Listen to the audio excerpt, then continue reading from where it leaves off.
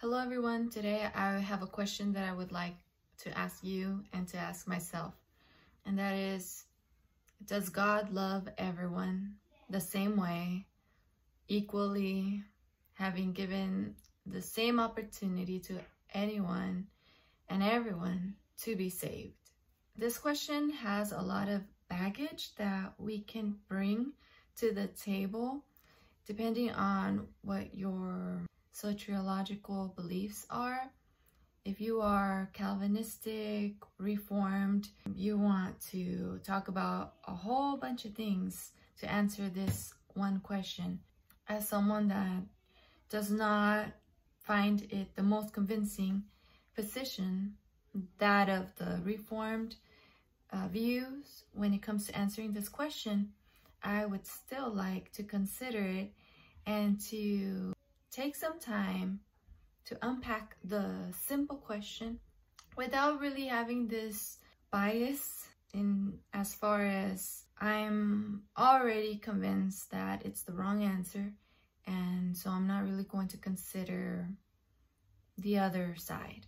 As far as I'm concerned right now, if I find some things on the other side that are more convincing than what I hold to, then I will follow that side because I'm looking for what is the most convincing position using scripture as a guide. And also, I think it's important to point out that your personal views are not infallible. The things that you have been taught by Bible study, commentary, books by very respected Bible teachers, those are not on the same standard as the Word of God. So it's important not to believe this presupposition that Reformed theology is true and infallible, and so we just accept it and that's it. We don't consider other things because we have just, it's almost like we're setting Reformed theology on the same level as infallible scripture, and we don't want to do that. On my hermeneutics series, I was asking Alan Schleman about this topic about, well, how do you know when it comes to things that Christians disagree on? Christians agree on many things, probably most things, the most important things, how we define God and so forth. But we do disagree a lot on, like, more about the philosophical arguments, like how does God know things or how does God do things? And that's what we're really analyzing here. And I think it would be very unwise for anyone to think that they have figured out God and that we have all the answers. We haven't even gone to heaven and actually like seen God and like understood completely who he is and how he did things and all of that. But he did leave us scripture, and so for that is the reason why we can discuss these things to try to better understand God. But I definitely never want to deceive myself into thinking that I have figured out God. That said, why am I even making this video at all, aside from asking this question? On my last video, when I was discussing this book, I totally was running out of battery for my phone, and I forgot to address one of the most persuasive points that he raises in favor of God giving everyone the opportunity to be saved. At least that's how I understood it. Obviously, I don't represent the author's views. This is just how I am processing the book as a reader. And so I mentioned it in my last video. I wrote a quote in the end. He made the point that Jesus fulfilled the law completely, perfectly, like no one else could, because he is God. He's the Son of God. He's the perfect Lamb of God. And that's why he was able to offer his life as a perfect lamb offering as a ransom for many. When Jesus was asked what's the most important commandment, Jesus said to love God and to love your neighbor. So if these are the most important commandments, then of course Jesus had to have done this perfectly. And so how does this relate to this question? Well, if Jesus loved everyone perfectly, then can we argue anything less than Jesus loving everyone perfectly when it comes to who he died for? That's a very interesting point. I considered this point, but I also couldn't help but go to the parable that Jesus himself gave to explain who is my neighbor, which relates to this question, right? Because it started off by someone asking Jesus, what's the most important commandment? And he says to love God and love your neighbor. And then the man followed that by asking him, well, who is my neighbor? And so it's related. Who is my neighbor? Who am I supposed to love? Not just care about, not just extend kindness to, but love. And we learn that the Good Samaritan loved in that he didn't pass over that person that needed help. And he went far and beyond to help that person, to bring them to recovery, to give them life, because that person was going to die had not the Good Samaritan stopped and helped that person. Like the other two religious people that just passed by, they didn't love that neighbor because they didn't do anything to help their neighbor. It's related. It's Jesus teaching us what it means to love and who we are to love. So did Jesus pass over people that were going to die without his help? I think it's a fair question to ask. And I would say that if he did, he did not fulfill the law perfectly. I am convinced that Jesus did not pass over people that needed him, that were dying, that could not help themselves. Jesus came so that everyone could know about him, about the Father, and so that everyone could learn about this love that Jesus says that motivated the Father to give his Son to die for the forgiveness of our sins. When Jesus comes and he does that, there were not just some people that were dying, everyone was dying. And so he also gives the example that whoever believes in him, similar to the way that Moses lifted up the serpent on the pole, and whoever looked to it would be saved. In that same sense, Jesus was raised on the cross.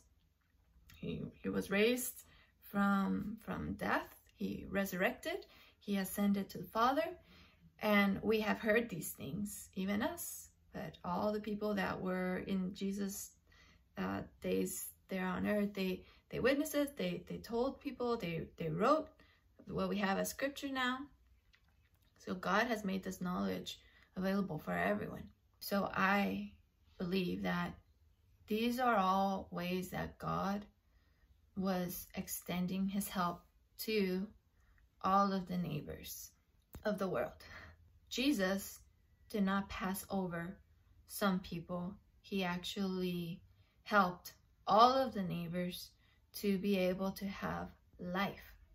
But in the same sense that God made Moses lift up a serpent with a pole, in the same sense, God made it so that people had to look to him, had to believe in him. The comparison that Jesus uses with Moses, God did not make people just like somehow certain people that he wanted to be saved. In that scenario, he didn't do something in them. He did something outside of them. He told Moses to raise up that serpent. And in the same way, God has done something outside of us. He has given us his scripture. He has given us revelation of who he is.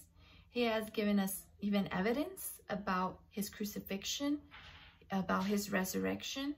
We have eyewitness testimony. He has done so many things externally from us. I mean, how did these people know to look to the serpent? They had to be told, right? Look, your salvation. Look over there and you'll be spared of death. Those venomous serpents that have bitten you and you're about to die, go just look at that serpent that Moses has raised. In that same way, we as followers of Christ are telling people, hey, look to Jesus. Look to Jesus. Look at him raised. And so people, they hear the knowledge that, hey, you're dying. You're about to enter judgment not too long from now. You need to be saved. You need that Savior that has been raised. Look to him. Look. Why look to him? Because when you hear that Jesus can save you, your choice is to look to him, to believe in him. Just like those people look to the serpent on the pole. Why? Because you're going to be saved. And those that didn't, they just died, right? Like, I don't, what if there were people that said, I don't believe that, right? And they just died. But when people believed, hey, I want to be saved, let me look at the serpent. Even if they didn't have that much faith, you know, they're gonna like give it a try because they don't want to die. So they look and they were spared. And in that same sense, when we hear about what Jesus has done and we turn to him and we look to him and he saves us, but we are obeying what he is telling us to do. Do people want to go to hell? Do people want to go to heaven? There's an argument where, well, people would look, but they don't want to. So God has to come in and change who you are in order for you to even look in the first place. And that is not anywhere, as far as I can tell, in the example that Jesus gives with Moses. Right before, you know, John 3:16. There is nothing that shows that those people, God had placed in their hearts to look to that serpent that Moses raised. I cannot bring that onto John 3:16. That people had to be regenerated before in order to believe. I'm not going to add words to Jesus' mouth. So as far as I can tell, I can support that by scripture. I have Old Testament, New Testament. That's how I'm understanding specifically those things about love, about who can believe and why. And so I know there's a whole lot of other things that, like I said, it's kind of like baggage that we bring onto the question, but I'm trying really hard to keep it as to the point as possible. Otherwise, it's like one of those things when you're a married couple and you have one problem and then everybody wants to talk about like a million things and you guys never even like resolve the one thing. You have to stay on topic. So we're staying on topic in this video, as tempting as it is to consider many other things. I propose that Jesus did fulfill the law perfectly in that he saw that we were all dying. We could not save ourselves. We were in need of help, loving help. Someone needed to love us enough to help us, to bring us back, in a sense, to life, right? Because that man was dying. So it was like that Good Samaritan was like bringing him back to life, in a sense. And Jesus came, told us God loved the world. God saw the men and the women that were on the floor in need of great help. He loved us, and he didn't just have feelings for the world. He didn't just have kindness. The Good Samaritan doesn't just leave them with like a cup of water. You know, the Good Samaritan goes far and beyond to make sure that the person will be okay and will be taken care of even by someone else. Leaves him money even. It's like Jesus is so intentional. Hey, the Good Samaritan did this, did this, did this. Many people would think that you could just do one thing, maybe clothe the person and, you know, hope that they'll be protected from the sun or whatever. But no, Jesus says he did this, and it's almost like if you put yourself in the situation of that Good Samaritan, you're like, well, maybe I wouldn't have given money. Maybe I would have just left him to be treated, and I would have kept my money, and I would have been okay because I helped him enough. I think that we fail to glorify God when we say that God didn't love everyone in that same way that the Good Samaritan loved that person that needed him. It's almost like you want to paint God as one of the religious people in the parable that passed over the person in need. And just because we say, well, God passes over people, it's not like he actually makes them go to hell. He just doesn't do the work in them for them to be able to be saved. So God's not culpable. But according to the parable, that is a bad thing. And we don't want to attribute any bad things to God. Love, according to Jesus, is helping the person in need.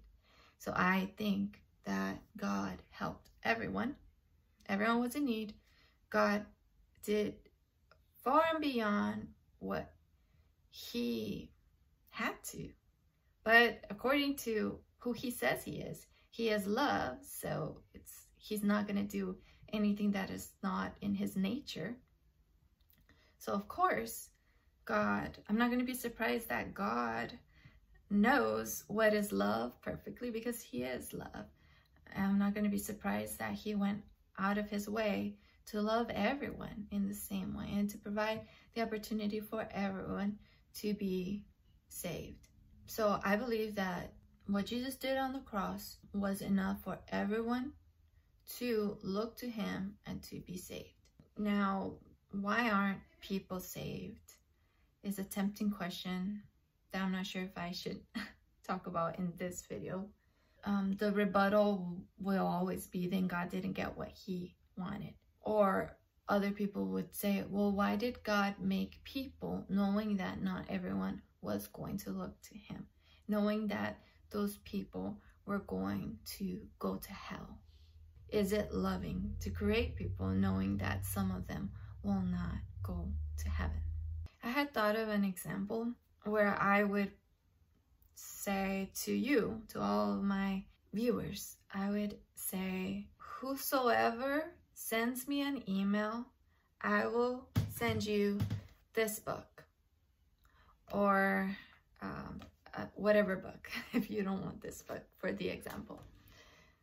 Why wouldn't you want this book though, right? If you are wanting to learn more about God's love and provision, or if you want to better understand the other side to make sure that your views are biblical. Is that enough promotion for the book? Okay. Email me and I will send you a book for free. All you have to do is email me. Okay. I feel like that is the plain reading of the Bible that tells us, believe and I'm going to give you salvation. But some people want to say, well, there's more to it. So I thought, okay, the other side would probably say, well, not everyone is going to be able to email you except the people that know your email address. So if I were to want to rephrase that to make you understand that not every one of you actually will be able to even enter my free book giveaway. I would have rephrased it as, whosoever has my email address, whosoever I have given my email address, can email me, and then you will receive the book. I feel like if the Bible would have phrased it that way, for example, whosoever God has caused them to believe, or whosoever God has regenerated them to believe, will be saved. I don't feel that you get that from the Bible verses that we've looked into. Sure, we can look at other Bible verses to make sure that we have like all of the information, right, to form our views biblically. But I think also you can make the mistake that what one verse over there is talking about, we want to project that onto a verse that is not talking about that at all. So I feel like I'm doing good hermeneutics in as far as these Bible verses that I talked about, which go over love, about the commandments, and who can believe, or for who did God send his son. These have not said anything about only some people can believe, or God only loves some people. I don't feel that they have made the point for the other side. Maybe there will be other videos where I can go over those other passages in the Bible. But for this video, we're not going into those. And I feel like if you do side with the other side, if you're going to make an argument against what I'm saying, you need to stay in these passages. To be fair, I would say. I think that's fair. So my free book giveaway, which I'm not really doing, just in case anyone got confused. You can find my email address, probably. If it's out there, it's in one of my past YouTube videos. Maybe you could go to my website to ask me what my email is so that you could meet the requirements of what I'm giving away freely to anyone who has the information and can fulfill my requirements. In the same way, God has given everyone the information. He has sent messengers so that everyone can hear about him, about his son. The only reason why people would not email me or believe in Jesus would be that you're not interested. If you're not interested in the book, you don't want to receive something free. People might not want to receive God's forgiveness, God's salvation, for many different reasons. I think it's one thing to say people don't want to versus people can't. People don't want to believe, even though they heard, for whatever reasons. There are many that anyone can have. They don't find it convincing, and hence that's why it's believe, right? There's this trust in the information you do have. It's never told to us, believe because you have all of the information to answer every question that you have. You have to figure out God completely and understand why all of these things happen in your life or in the world. And God gives us the information. God gives us, so to speak, the email address. All you need to know is that Jesus came, died, he's the Son of God, he rose again. He is the way to be saved, to be forgiven, believe. That's all the information that you needed. And so you believe, you make your choice to trust in that information. It's a decision, it's not a feeling. You don't have to feel like, I believe these things. It's a choice, it's a decision that we make. You don't have to feel like you want a book from me. You decide, I want a free book. I'm going to email her. I'm going to look for the information. I'm going to do the requirements so that I can receive that free book. In the same way, God has extended salvation to all and has been very clear about the requirements. And he, as far as I can tell in the Bible, has not made certain people more capable or incapable based off of something that he does inside of them in order to make that decision to meet the requirements that God has laid out to be saved. Since God has given us everything we need in order to be saved by him alone, he is good. He has loved us, all of us. He has provided for all of us to receive this eternal life, this forgiveness. He cannot be attributed any wrongdoing for the people that have chosen not to go to heaven. So those people have chosen to reject what God has lovingly extended to them. And so if we're going to fault someone, it's not the Creator, which provided the opportunity for all to be saved. It's the man who rebelled against God and rebelled against receiving the free gift that he was able to receive. And God receives glory in all of it, in that God loved us all. He provided for us all to be saved. And God gets glory for executing mercy, but also executing justice. Because there are people like Hitler in the world. There are people that don't choose to love their neighbor the way God has exemplified for us, but they choose to hate their neighbors. And that's why we have all of the pain and suffering in the world. And would it be loving for God to let all of those things go? All of those murderers that do not repent, that are not sorry, that do not, stop doing those things. They're just harming people. They're just violent people. Where would the love be if God didn't? It's one thing that God extends mercy to those terrible, all of us, right? We have all sinned. We have all broken God's laws. We minimize our sins often, but we are not 100% doing good things all the time, including people that have been regenerated, people that have the Holy Spirit in them. No, you're not doing everything right the whole time. You're going against what the Holy Spirit is telling you to do, if you're honest with yourself, many times. But especially like people that are doing like some of the worst things that just kind of are frightening, quite frankly.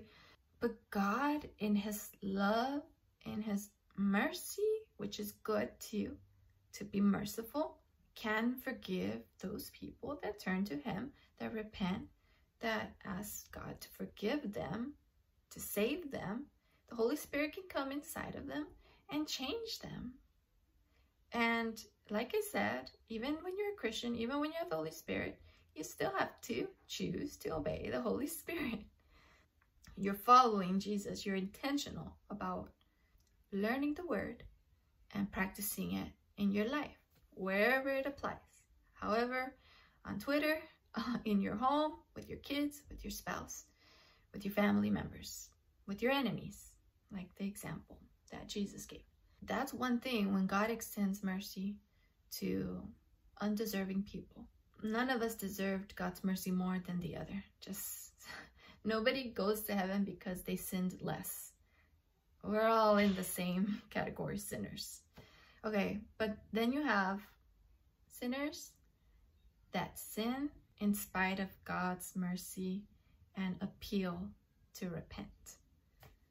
Okay, so what is God to do in that situation? Extend mercy to people that are not asking for his mercy, that rebel against him. For example, Satan, those that followed him, people, for example, that say, yeah, they find it convincing about God, but they just don't want someone to tell them how to live their life. People that like how their life is going, they enjoy living crooked lives.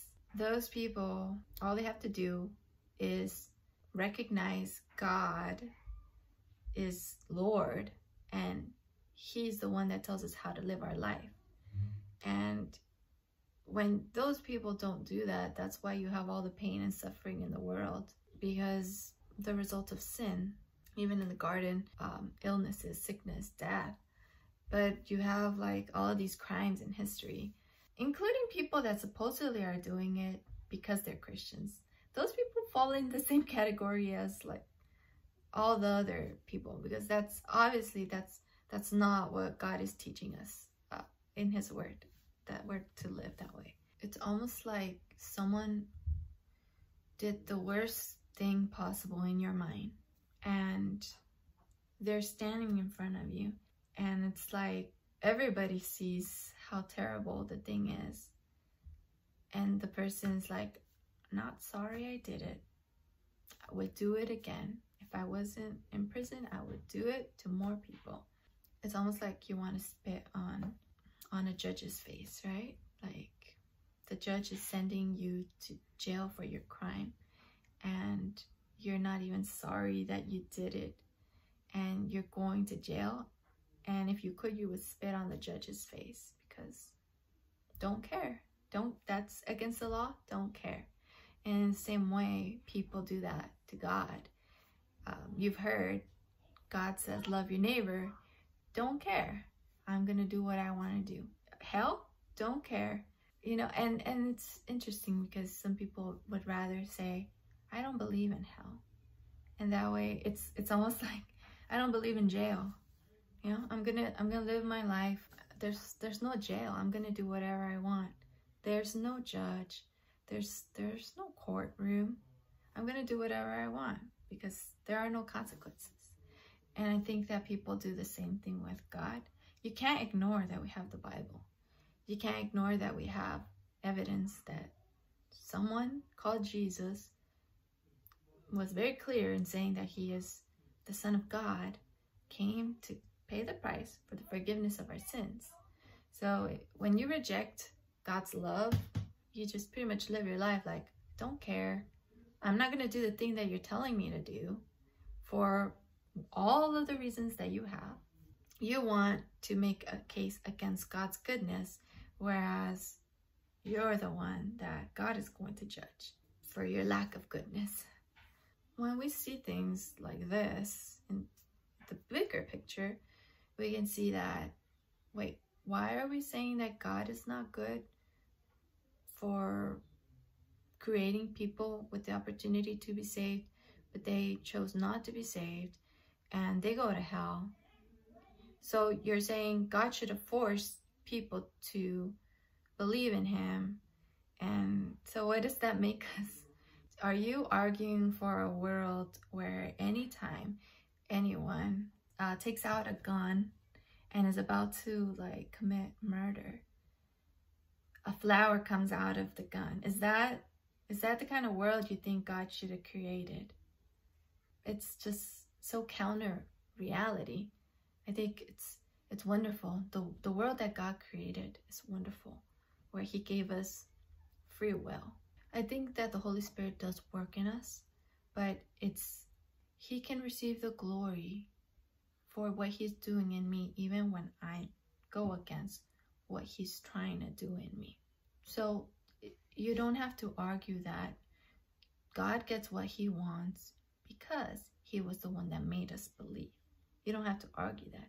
You can simply say, you know, just think that God receives glory because the Holy Spirit is inside of me, and there are some good changes that are happening in me. He has given me the Bible. He provides Bible teachers to help me to learn more about Him. He provides an annoying Christian coworker to help me to think more about Him so that I may be saved, so I can take the step of trust in everything He's given me. I do believe that God extends His love to atheists, to every person, in spite of their beliefs. And even if you reject it, God gets the glory, because you did hear about Jesus. The fact that you have built a worldview that doesn't include God in it is evidence that God provided what you needed in order to be saved. You heard about God, and you just built an argument to keep God outside of your worldview. But God still gets the glory, even when you said no to him. Even when people go to hell, God does get the glory, because you were given the opportunity to trust in him, to believe in him. And you were loved. God loved you. He gave you more than sunshine and rain. He gave you his son.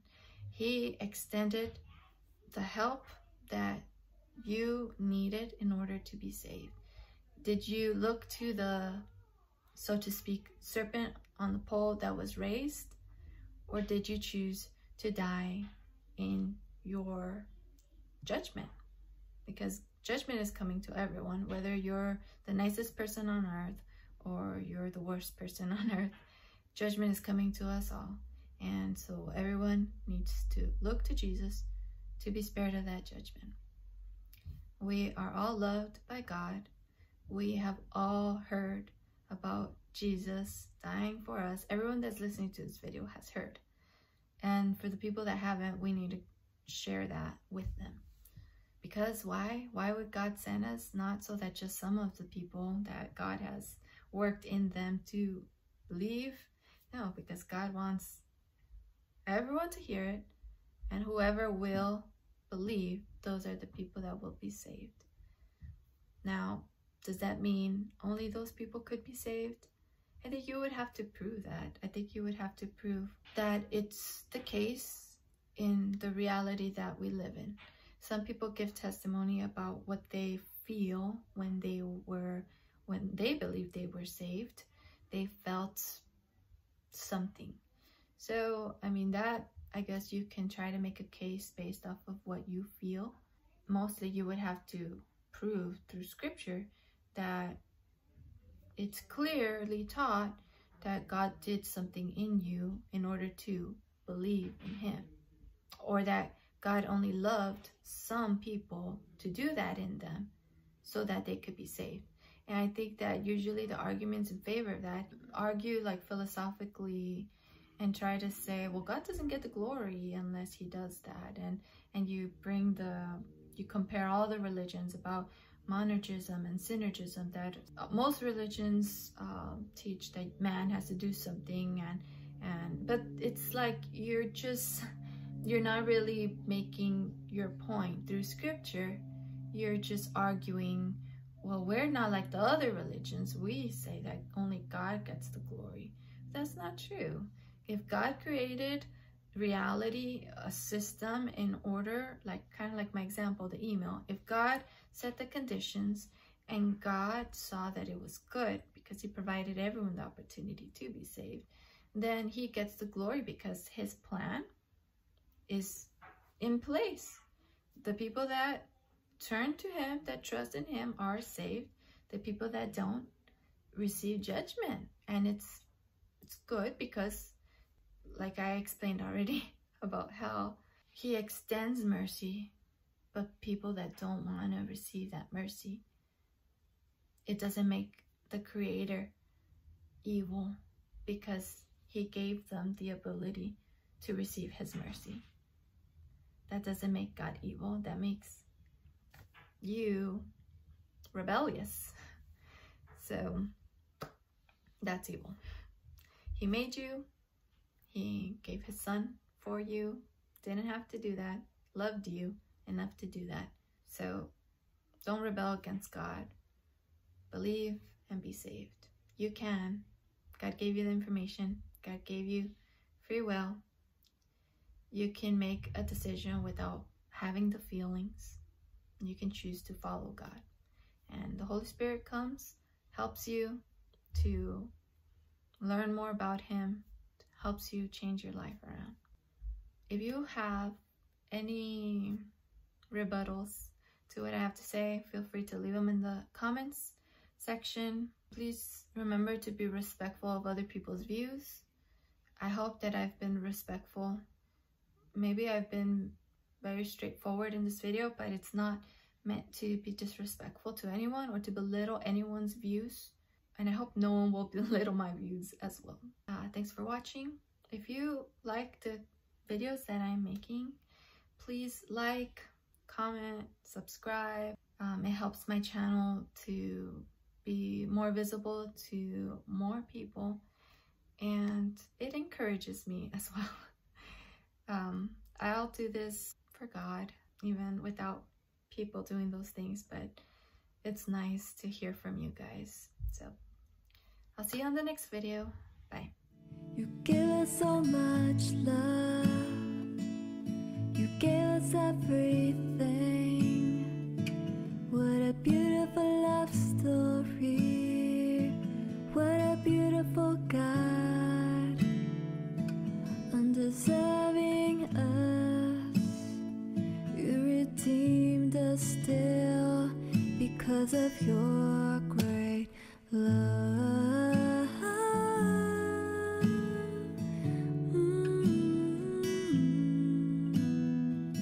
Joy, oh what a great joy we have in you. Oh what a Father, oh what a Savior. Love. Oh, how I am loved by you, Jesus. Oh, how you love me. Oh, how I see what you're doing for me. Why you do it for me? I can see your love now. I can see how you gave your son for me. I can see your love now. I can see how you died for my place. I can see your love now.